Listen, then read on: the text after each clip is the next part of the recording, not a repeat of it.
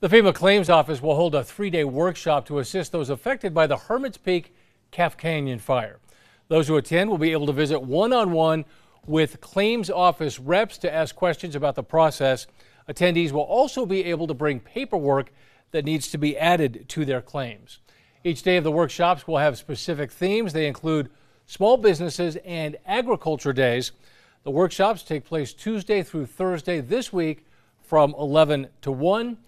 They'll be held in the Student Union Building at New Mexico Highlands University in Las Vegas.